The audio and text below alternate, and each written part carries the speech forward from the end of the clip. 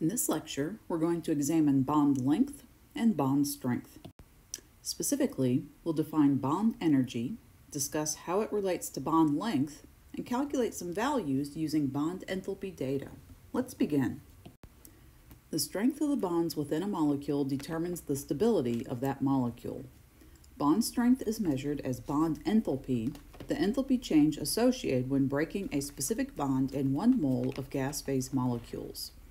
While the exact bond enthalpies can be measured for diatomic elements, most bond enthalpy values are average values obtained from measurements from many different molecules containing a specific bond. For example, we could measure the strength of the carbon-chlorine bonds in tetrachloromethane, but to get a better idea of what the value is in other molecules, we'd need to measure the same carbon-chlorine bond in many other compounds. So once we've gone through all the trouble of collecting this data, what is it good for? I'm glad you asked. We can use bond enthalpy data to answer questions such as this. Which is more reactive, hydrogen chloride or hydrogen bromide?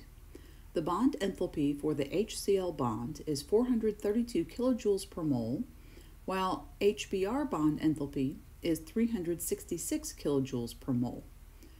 Because it takes less energy to break the HBr bond, it is reasonable to predict that hydrogen bromide is more reactive than hydrogen chloride.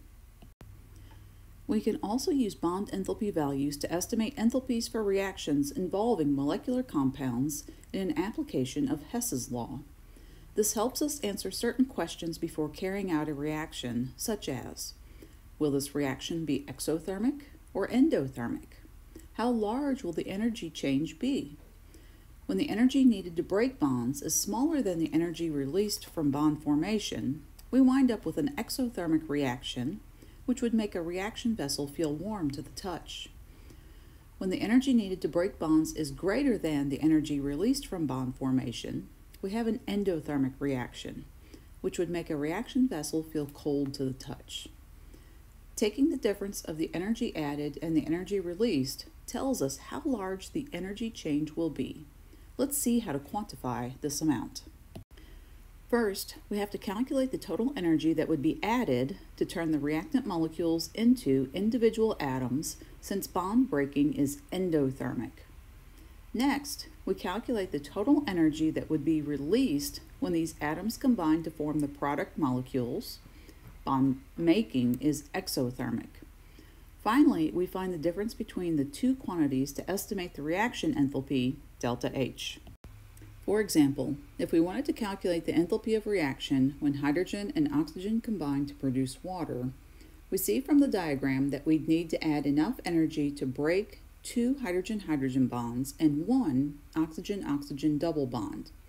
Adding the information for the enthalpy values, we see that breaking these bonds cost us 2 moles times 436 kilojoules per mole plus 1 mole times 498 kilojoules per mole equals 1,370 kilojoules. This gets us to the top of the energy plateau, where we have 6 gas phase atoms to combine. Making bonds releases energy.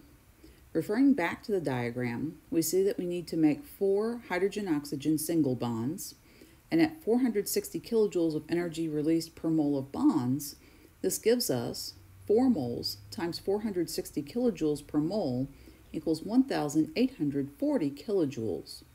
Since more energy is released than we had to put into the reaction, this is an exothermic process. Let's try another example.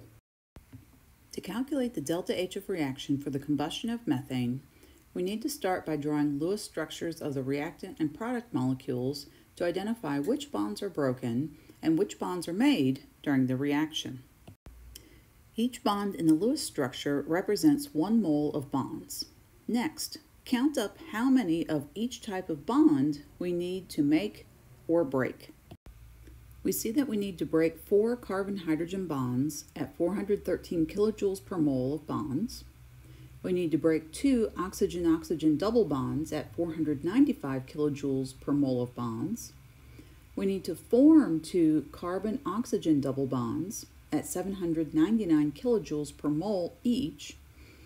and we need to form 4 hydrogen-oxygen single bonds in water at 463 kilojoules per mole of HO bonds. This gives us an overall negative 810 kilojoules, which is an exothermic reaction.